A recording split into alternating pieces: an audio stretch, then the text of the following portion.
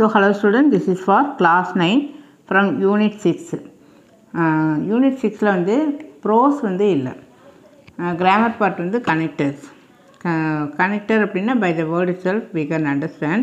First இங்கே இந்த definition பாரு. In each of the above sentences two different ideas are expressed. இங்கே ஒரு ஐடியா, இந்த இடத்துல ஒரு ஐடியா இருக்குது. அந்த ரெண்டு ஐடியாவையும் ஜாயின் பண்ணி in one sentence to connect those ideas some words like or, neither, nor, because are used. In the first sentence or, second sentence la neither nor, third one la because அப்படிங்கறத use பண்ணியிருக்கிறோம்.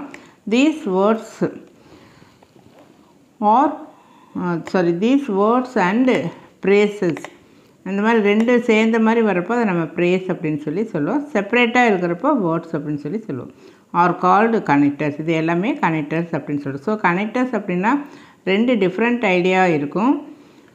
அந்த different ஐடியாவை ஒரே சென்டென்ஸில் நம்ம form பண்ணி அந்த மீனிங்கெல்லாம் மாறாமல் கொண்டு வர்றது தான் நம்ம வந்து கனெக்டர்ஸ் அப்படின்னு சொல்லி சொல்கிறோம். ஸோ இப்போ இந்த சென்டென்ஸ் பார்த்தீங்கன்னா we could go to the library, இது ஒரு idea. we could go to the park, இது ஒரு ஐடியா. ஸோ ரெண்டையும் ஜாயின் பண்ணி we could go to the library or park, லைப்ரரிக்கோ அல்லது பார்க்குக்கோ போகிறோம். ஸோ இங்கே யூஸ் பண்ணக்கூடிய வேர்டு வந்து ஆர் அப்படின்னு சொல்லி சொல்கிறோம். தென் he didn't finish the homework, he didn't study for the test. So இது ஹோம்ஒர்க் முடிக்கலைங்கிறது ஒரு ஐடியா, டெஸ்ட்டுக்கு படிக்கலைங்கிறது அனதர் ஐடியா. ரெண்டையும் கனெக்ட் பண்ணி மீனிங் மாறாமல் வரக்கூடிய அந்த நைதர் நார் வந்து ரொம்ப இந்த சென்டென்ஸ்க்கு யூஸ்ஃபுல்லாக இருக்கும். he neither finished his homework nor studied for the test, he neither finished his homework nor studied for the test. So இந்த இடத்துல கனெக்டராக வரக்கூடியது நைதர் நார். இதுக்கு வந்து ஐதர் ஆர் அப்படிங்கிறது அது வேறு சென்டென்ஸில் வரக்கூடியது. அந்த எக்ஸாம்பிள் வரப்போ பார்க்கலாம். I did not go out, the weather was hot. இது ஒரு ஐடியா, நான் வெளியில் போகலை, வெதர் வந்து ரொம்ப ஹாட்டாக இருக்குது. இப்போ ரெண்டையும் கம்பைன் பண்ணேன், எதனால் நான் போகலை, வெதர் ரொம்ப ஹாட்டாக இருக்குது. ஸோ இந்த ரெண்டு டிஃப்ரெண்ட் ஐடியாவையும் ஜாயின் பண்ணி ஒரே சென்டென்ஸாக சொல்கிறதுக்கு நம்ம என்ன யூஸ் பண்ணுறோம், பிகாஸ் அப்படிங்கிற ஒரு கனெக்டரை யூஸ் பண்ணுறோம். ஸோ இந்த மாதிரி ப்ரிப்போஷன் வந்து ப்ரேசஸ் செப்பரேட் வேர்டாவோ அல்லது இந்த மாதிரி ப்ரேசஸ் அப்படிங்கிறப்ப இந்த மாதிரி ஜாயின் பண்ணி வரக்கூடியது டபுள் ப்ரிப்போசிஷனாக வரும். ஸோ அந்த மாதிரி வர்றதை வந்து நம்ம கனெக்டர் அப்படின்னு சொல்லி சொல்கிறோம். நிறைய கீழே வந்து எக்ஸாம்பிள்ஸ் இருக்குது. பரவாயில்ல, இந்த புக்கில் வந்து இருக்கிறத இந்த எக்ஸாம்பிளை நல்லா ஃபாலோ பண்ணினாவே கண்டிப்பாக இது ஹையர் கிளாஸில் ரொம்ப யூஸ்ஃபுல்லாக இருக்கும். பார்த்தா அண்டு இப்போ ஆடிங்னா ரெண்டு செப்பரேட் இது வந்து அதாவது அப்படி கூட சொல்லக்கூடாது. இப்போ கலா அண்டு மாலான்னு சொல்கிறோம், அப்போ அது ஆடிங் தானே. கலா மற்றும் மாலா, மேலும். ஆடிங் அப்படிங்கிறப்ப மேலும், கூடுதலாக. ரொம்ப தமிழில் இது சொல்ல முடியாது, இது எல்லாமே அந்த அர்த்தம்தான். ஆடிங் அப்படிங்கிறப்ப மேலும், ஆல்சோ இதுவும் மேலும் தான். தென் ஆஸ் வெல் ஆஸ், கலா ஆஸ் வெல் ஆஸ் மாலா, கலா அதுக்கு அவங்களுக்கு கூடவே மாலாவும் வந்தாங்க. தென் மோரோவர், ஒரு டாபிக் பற்றி பேசுகிறோம், அப்போ ஒரு அடிஷன் ஒரு ஐடியாவை சொல்லிவிட்டு மோரோவர் அடுத்ததும் சொல்கிறப்போ மேலும் அப்படிங்கிறத மீனிங்கில் வரும். தென் two, it is too hot அப்படின்னு சொல்கிறோம், அதிகப்படியாக. தென் ஃபர்தர் மோர், இதுவும் மேலும் வருது. அடிஷ்னலி, இதுவும் மேலும். இது எல்லாமே வந்து ஆடிங் அப்படிங்கிற சென்ஸில் வரக்கூடியது. தென் நெக்ஸ்ட்டு பார்த்திங்கன்னா சீக்வன்சிங்னால் வரிசைப்படுத்துதல்.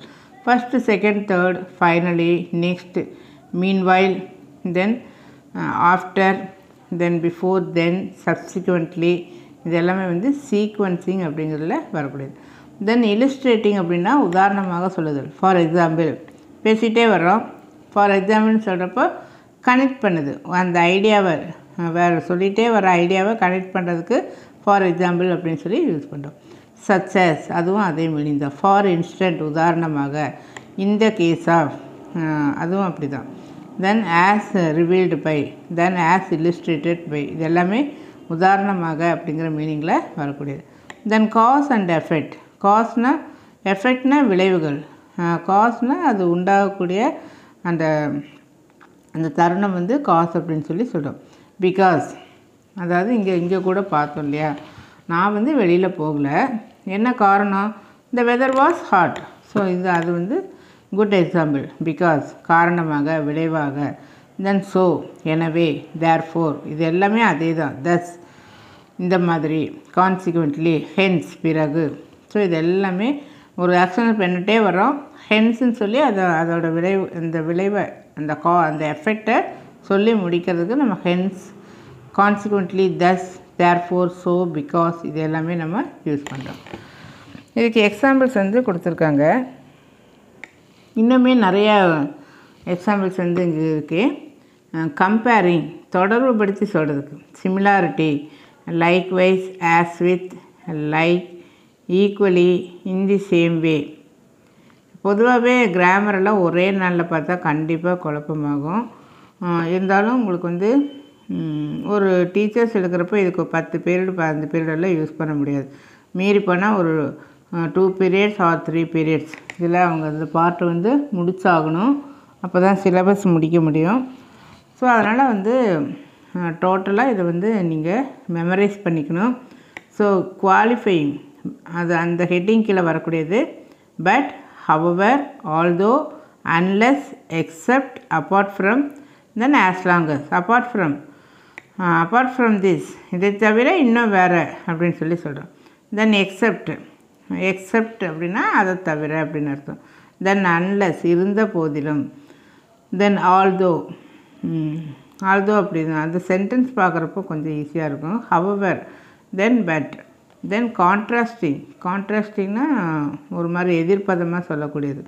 இன்ஸ்டெட் ஆஃப் பதிலாக, ஆல்டர்னேட்டிவ்லி அதுவும் அப்படி தான். Otherwise, unlike, on the other hand, கான்வெர்ஸ்லி, various இது எல்லாமே கான்ட்ராஸ்டிங்கிற ஹெட்டிங்கில் வருது. தென் எம்ஃபசைஸ் பண்ணுறோம் அப்படின்னா ரொம்ப அது கண்டிப்பாக செய்யணும் அப்படின்னு சொல்கிறப்ப நம்ம எம்ஃபசைஸ் பண்ணுறோம் அப்படின்னு சொல்லி சொல்கிறோம்.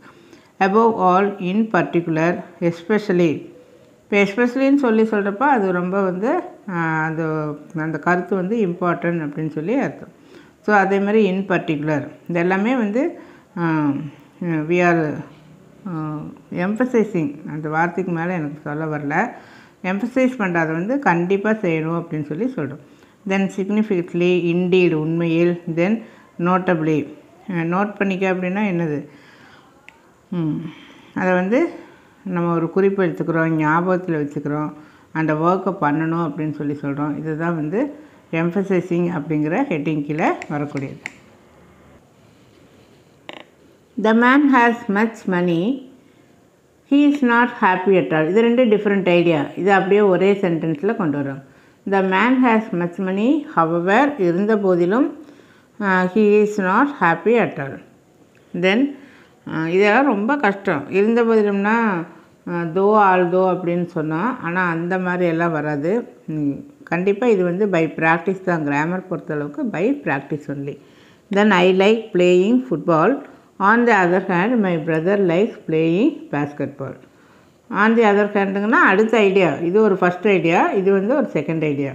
நான் ஃபுட்பாலு, என்னுடைய பிரதர் பேஸ்கெட்பால். ஸோ அதுதான் ஆன் தி அதர் ஹேண்டுன்னு சொல்லி சொல்கிறோம். Then his family made a lot of effort to make their son's lessons better. Then conversely, he never made any effort.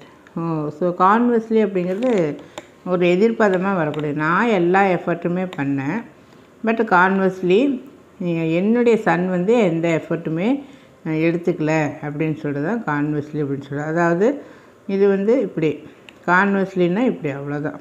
இப்படி சொன்னோம்னா உங்களுக்கு ஈஸியாக இருக்கும். She spent 4 years studying for the law degree. law degree படிக்கிறதுக்கு 4 years spend பண்ணாங்க. In the meanwhile, she continues to work at the bank. அதாவது அது கூடவே, அதுதான் மீன்வைல் அப்படின்னு. ஸோ படிச்சுட்டே பேங்க்லேயும் அவங்க ஒர்க் பண்ணாங்க. அதுதான் மீன்வைல் அப்படின்னா ஒரு ஒர்க்கு நடக்கும், அது கூடவே இன்னொன்னையும் அவங்க செஞ்சுட்டு இருக்கிறதா மீன்வைல் அப்படின்னு சொல்லி சொல்கிறோம். பொதுவாக வைல் அப்படின்னா பொழுது, அப்பொழுது அப்படின்னு அர்த்தம். Then you are not allowed to use your phone here. Similarly you have to ஸ்விட்ச் of when you are in the library. நீ இங்கே ஃபோன் யூஸ் பண்ண அலோவ் பண்ண முடியாது. அதே மாதிரி சிமிலர்னா அதே போல் லைப்ரரியும் நீ வந்து ஃபோன் வந்து ஸ்விட்ச் ஆஃப் பண்ணி வச்சுருக்கணும் அப்படின்னு சொல்லி வரும். ஸோ இதோட இந்த பார்ட் ஓவர்.